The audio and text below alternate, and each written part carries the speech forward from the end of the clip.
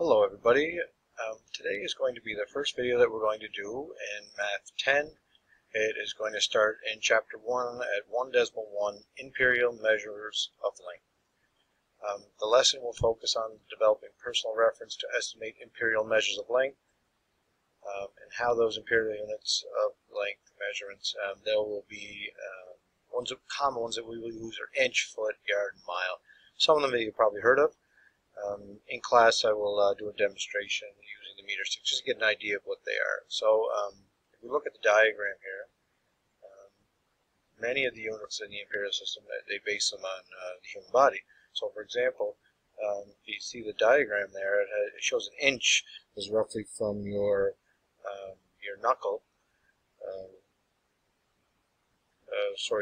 your joint to the end of your finger. Okay. I'm not going to read through these. You can read through those on your own. All right. Here's some of your conversions for imperial unit. So we have inch, and abbreviation for inch is IN dot, and the reference is the thumb length, or from your knuckle, your joint to your end of your finger. We have foot, which is lowercase ft period, and we use that came from literally your foot that you have. Your yard. Yard is YD period, and a reference would be the arm span. And then we have a mile, which is lower MI period, and that's a distance walk in 20 minutes. The relationship between the units, in 1 foot, there is 12 inches, so 1 foot is equal to 12 inches. And a yard is equal to 1 yard is equal to 3 feet. Or 1 yard is equal to 36 inches. The next we have is 1 mile, which is equal to 1,760 yards, or 1 mile is equal to 5,280 feet, which is just, as you can notice, it's 3 feet times 12 inches, right, to give you 36 inches there for the yard. And the same idea, you multiply by 3 here. Okay. You'll notice at the room we have what's called a meter stick or a yard stick. They're very close in measure. We'll talk about those in some of the next sections. But a yardstick, and you can see the foot how it compares, right? And there's 3 of these feet in 1 yard. So we have 1 here, 1 right here, and 1 on. Okay.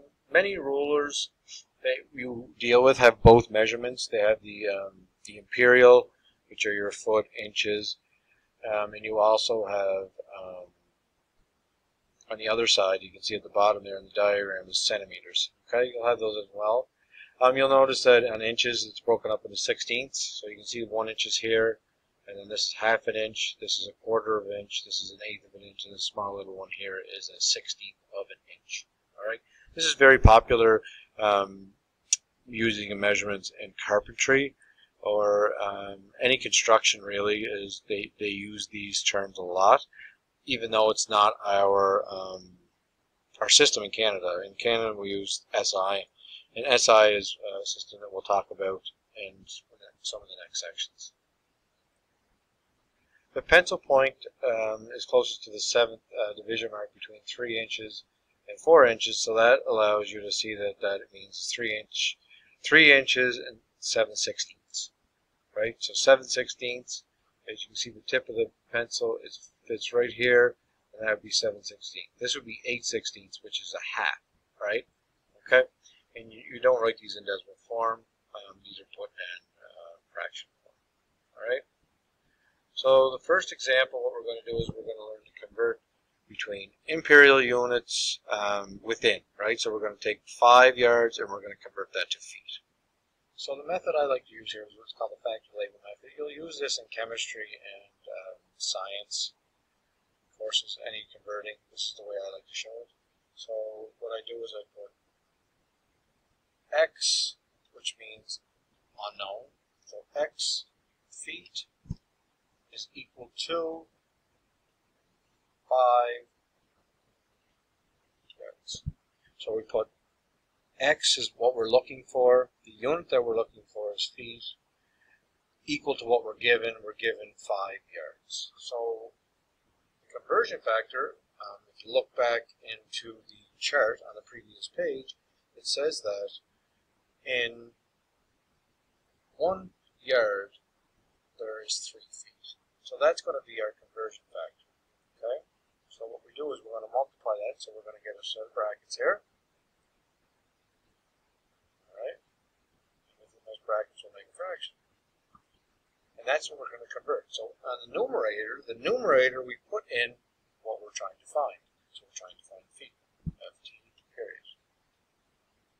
And we know that there's 3 feet in 1 yard. So what you're trying to find out, what you're trying to convert to, that goes in the numerator. What you're getting rid of, the unit that you're already given, that goes in the denominator. Because then the yards will divide out. A yard divided by a yard, the units will divide out. And that leaves you with 15 feet. And you're finished. That's it. It's that simple. 3 times 5 is equal to 50. And there's your conversion factor. Okay? And to show that the yards have divided, we just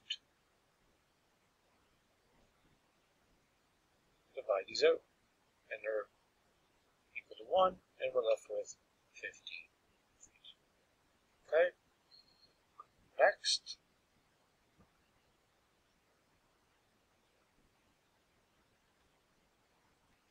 We have x inches is equal to 5 yards. So now what we want to do is we want to get our conversion factor.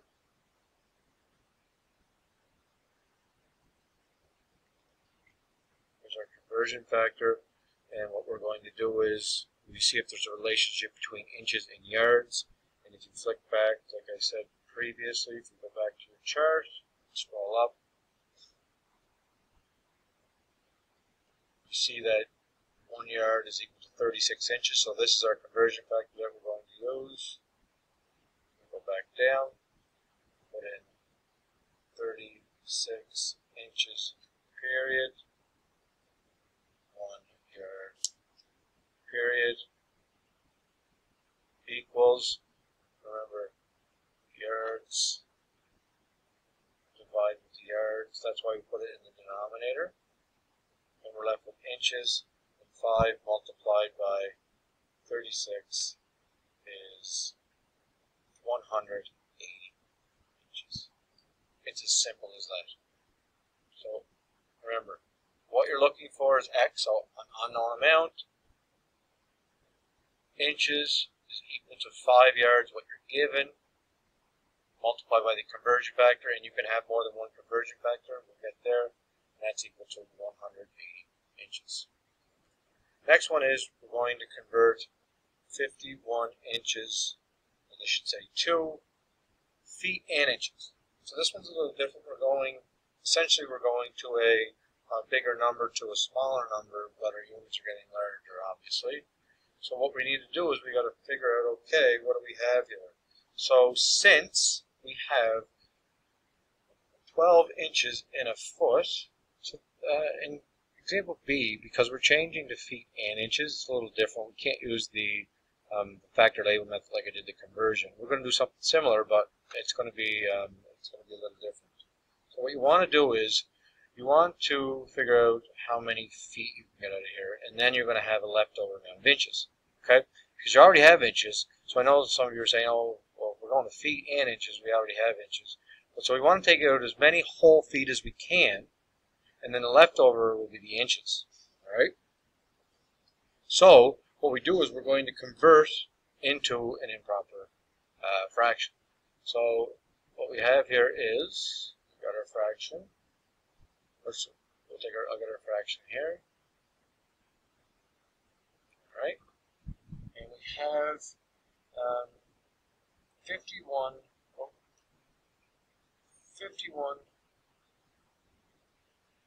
inches.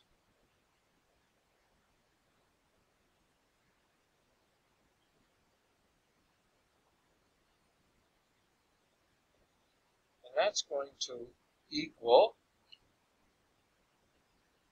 51 and we know that there's 12 inches in 1 foot, so we're going to divide this by 12, and that's actually going to be how many feet it is. However, this is going to create a decimal. We don't want decimals. Like I mentioned earlier, we do not have decimals when we're dealing with this. We have fractions. So, what we need to do is we need to change our improper fraction into a mixed number. So how many 12s will divide into 51? Well, we know once it's 12, we take it twice. 2 times 12 is 24. 3 times 12 is 36. And 4 times 12 is 48. If we went one further, 5 feet, it would be 60. 5 times 12 is 60. That's too much. So we know that this is going to be transferred into 4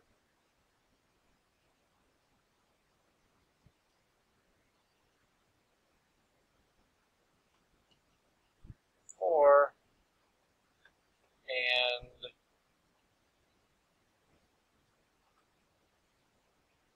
denominator is 12.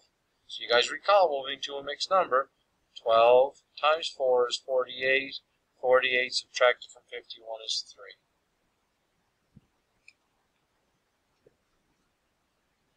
So now we have it as 4 3/12 of a foot. You're not going to, normally we would take that fraction, and what we would do it is we would take it and we would reduce it or put it in lowest terms. We're not going to do that now because the numerator is the inches. So our final answer looks like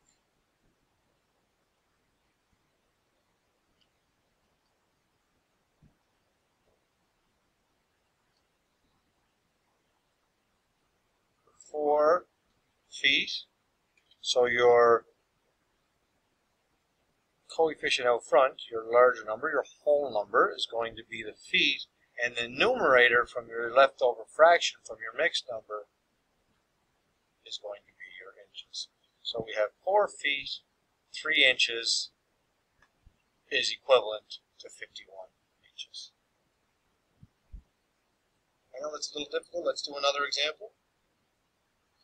Let's change 51 inches into so many feet, so many inches. Well, since we already know that 51 inches is equal to 4 feet 3 inches, we can kind of cheat a little bit, right? You would just continue to do, you would redo what we did there. If it wasn't the same number, that's fine. Okay? Now we're going to convert our feet into yards. So we know that there's 3 feet in 1 yard. So essentially what we're going to do is we can take the 4 feet, divide it by 3, or get it, I just look at it and say, okay, well, if there's 3 in there, this is going to actually convert to 1 yard, 1 foot, because there's 3 feet in here. I don't think you need the fraction there. You can if you want, but I don't think it's a need. So just think of it as 4 divided by 3. That would be 4/3, which would be 1 and 1/3, which would give you 1 yard, 1 foot.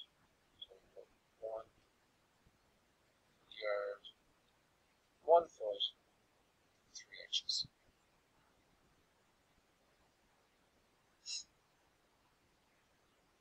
That's it. So what you're going to do now is you're going to work on check your understanding, convert 7 yards to feet and inches, and then you're going to do 62 inches into feet and yards. I have the answers there for you, so you can check them. There's the answers, but you're going to work them out in the space provided. So each of these videos will be approximately 15 minutes in length. So this video is coming to an end. In the next video, we'll start with example 2. Thanks, everybody.